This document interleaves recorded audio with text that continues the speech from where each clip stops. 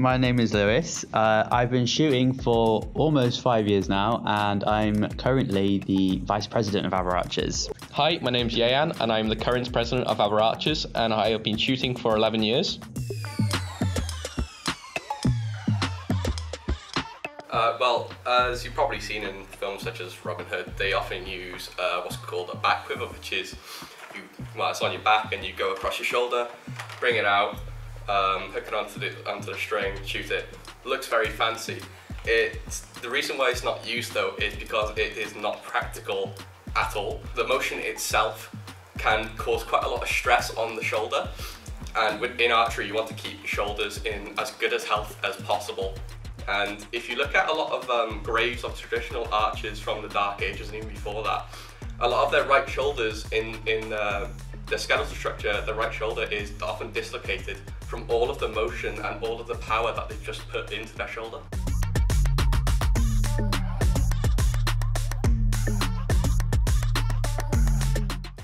So I'm going to show you guys a typical bare bow setup. This is the riser, the main part of the bow, and so these are the limbs, and they slide directly into the limb like this. So after you put your bow together, the next thing to do is to put on your string. Then it's time for the little attachments that bring the bow together. The first attachment that you'd use for a bow is the pressure button, which goes on the arrow nock just alongside it, and this stops the bow from veering horizontally so that you have a stable horizontal aiming point.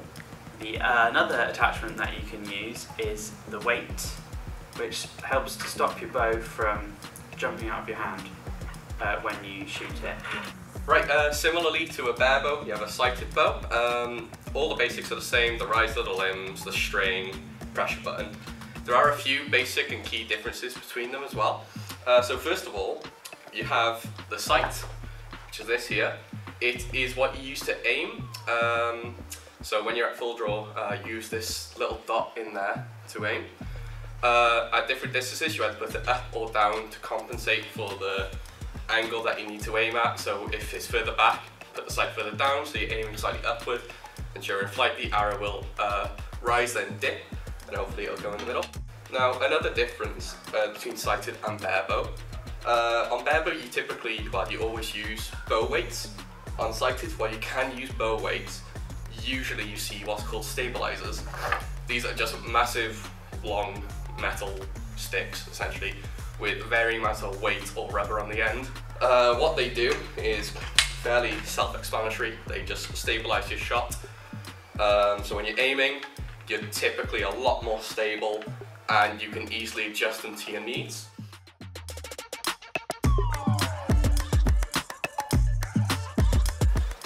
Another essential detail of having a bow is the arm guard, which goes on the hand that you hold the bow with.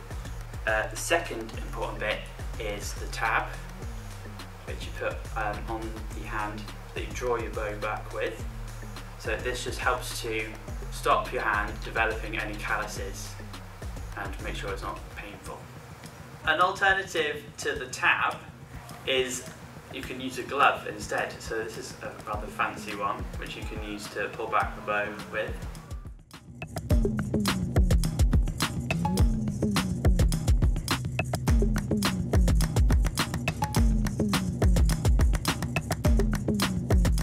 Regarding arrows, the first type of arrow you generally encounter is the aluminium.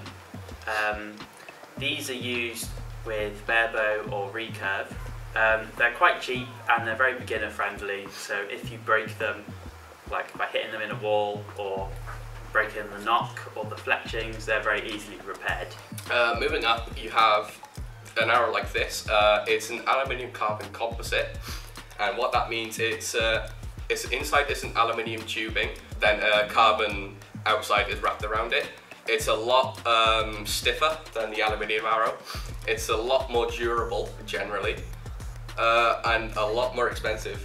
They perform usually a lot better at higher levels of archery. And then the final arrow that you have is a wooden one, which you use for longbows and other sort of traditional archery styles, especially since the fletchings, as you can see, they're like feathers.